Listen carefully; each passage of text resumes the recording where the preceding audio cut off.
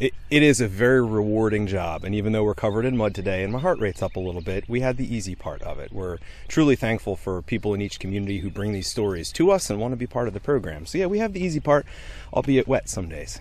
Well, and you are telling stories that I didn't know this story, and I didn't know that it happened here in Culpeper.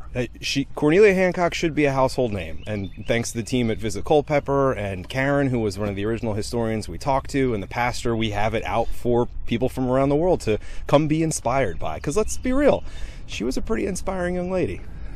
It is, and to be able to bring people here, I mean, you're teaching them, they're seeing Culpeper in a way they haven't seen it.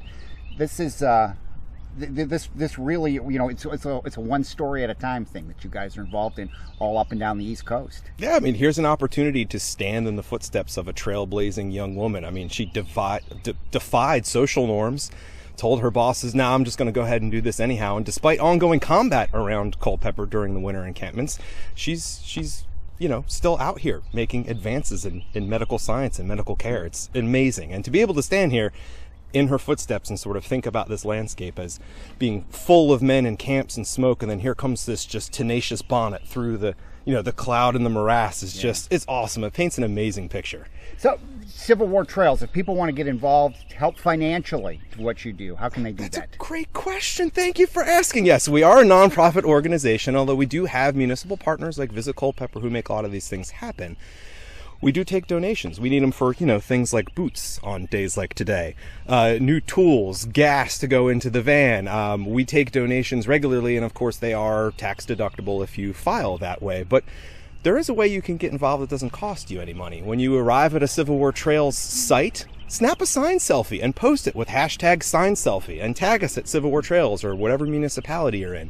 If you arrive at a Civil War Trails site and the sign looks a little decrepit or a little old, send me an email. We need to know. There's just Chris and I for all 6 states. So be our eyes and ears. And most importantly, be a nerd. So if you're out at a site and you're like, oh man, my ancestor was there and I have a photo of him, or I got this really good quote from somebody who was at this engagement, share it with us. These signs are living and breathing. They're crowdsourced by each one of you. So share that information with us. We could try to put it on the landscape with your help. Well, again, we see these signs all over this area. And they all tell a story. And stop by and look at them sometime. This is how they're made. You're seeing it happen. A lot of people are like, I just drove there the other day and I didn't see a sign, and then poof, they pop up. And this is how they pop.